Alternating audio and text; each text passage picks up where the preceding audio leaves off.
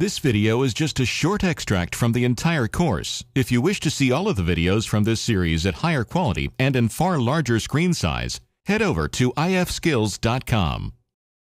In this video, we're going to combine some of the primitive objects that we've learned how to make in this chapter and see if we can't end up with a pencil that looks something like this. The project will give us a chance to incorporate both standard and extended primitives. We'll pick up a few new techniques as we get to throwing things together, and we'll be able to drive home the importance of choosing the correct viewport when making the objects that we create. Let's see what we could do. Now, when building a new object for a scene, one in this case will consist of several smaller objects that'll combine together to create the larger finished look. You always want to start by first asking yourself what particular object or particular part of that object you want to make first. I personally will choose either the largest object, which I can then use to size everything else up against, or I'll decide to make the most difficult shape right off the bat. Getting that properly shaped and scaled, then lining up everything else that I'm going to make in relation to that. In our example here, there's really nothing all that hard to make. So I'm going to start with the yellow wooden part of the pencil, getting that in the right shape and length.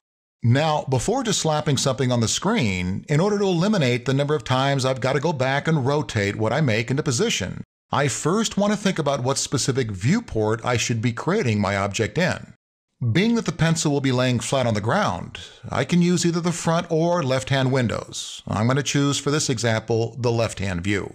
I'm also going to want to make my object, which in this case is going to be a cylinder, directly in line with the crosshairs on my grid. In fact, all of the objects that I'm going to be making will be lined up with that middle of the grid intersection. That's just going to simply make it easier for me to keep things straight in line. Now, most pencils have a body that consists of 6 sides. So over in the right-hand column, let's activate the cylinder command, then right away change the number of sides to 6. I'll now head over to the left-hand view, beginning to draw my object in the middle of that window. Now, frankly, I'm not all that concerned with the overall length of my object. As long as I can get it on the screen, I can then go adjust it over in the Modify column. Once I've got my object positioned on the screen, I'll then activate my perspective view, getting myself in a little bit better position to work further. Having the object positioned in the view the way it is just going to make that a little easier for me to see. Okay, back on the right, I'll activate the Modify column. The length of my pencil will be controlled by the height. Let's go ahead and start to adjust that spinner. I'm simply going to take that value far enough out to give it the length that I'm looking for. Once I've done that, I'll activate a viewport, then center things up with the Control-Shift-Z keyboard combination. Let's now go back in the Modify column and give this object the name Wood.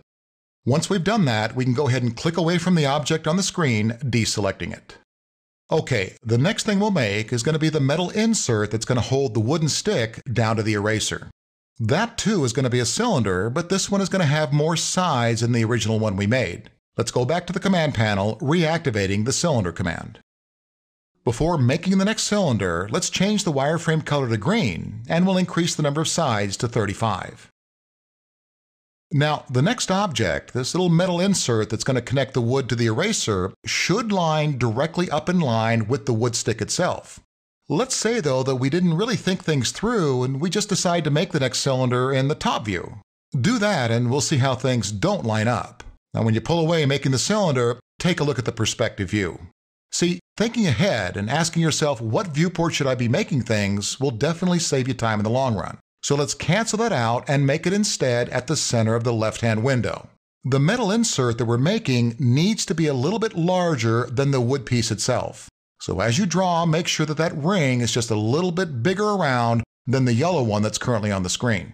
Notice that by making it at the same grid intersection as we did the original stick, things are well lined up. When you're happy with the size of the ring, go ahead and let go, push away, and focus in on the other 3 views. When you have this piece the size it needs to be, go ahead and left-click. Now check that out. Because of the way things are lined up, there's very little need at this point to make many adjustments. The only thing we really need to do is properly name the newly created object. Let's, in the Modify column, name it Metal Insert. Now, if you do find things a little bit off size-wise, you can always make those adjustments over in the Modify column. Let's now create the 2 rings that clamp down on the insert, keeping it locked onto both the wood stick and the eraser. That shape will be made with a torus. So I'll deselect my object in the view and then head back to the right-hand column. Let's activate the torus command and we'll change its wireframe color to, let's say, a bright blue. Now, back in our viewports, we'll make the first torus in the middle again of our left-hand view. I'm going to first zoom back a ways by rolling my mouse so I have a little extra room around my objects. Okay, we'll now click toward the middle, pushing toward the outside. The torus will most easily be made if you go to the outside of its size first, let go of the mouse, then pull back in. When you're happy with the size of your ring, go ahead and click one more time to complete the command. Okay, let's go ahead and take our perspective view full screen, then we'll hit Z to center up on our ring. Why don't we also shade our edges by typing F4 so we can see our actual geometry. If you'd like to make your torus a little smoother going around, we'll go to the Modify column and we can adjust both the sides and the number of segments. Once you've got the right look, let's activate the Move command and we'll push it back a little farther onto the metal insert. Now when you grab the transformation gizmo, you're going to want to limit yourself to the X direction, that being the red stick. Once that's in position, let's now make a second copy by holding Shift down, grabbing the red stick again, and dragging a copy out to the side. When the Clone Options dialog opens up, we'll keep it set to copy. As far as naming, we'll go to the right-hand side and we'll call this Ring 1. We'll then select the other first torus we made, naming it Ring 2. Let's now click away to deselect. We'll go back to 4 views, and we'll hit again the Shift-Control-Z option to center things up. Next up, we'll make the pencil's eraser. Now, unlike both cylinders we previously created that had sharp edges on them, the eraser should have more of a rounded or curved edge. We can make that using a chamfer cylinder, which can be found under the extended primitives. Back in the command panel, we'll go under standard primitives and drop down to extended primitives. In the right-hand column, second one down, we'll activate chamfer cylinder, then we'll change its wireframe color to purple. Okay, now as far as where to make it, again we're going to focus in on the center of our left-hand view.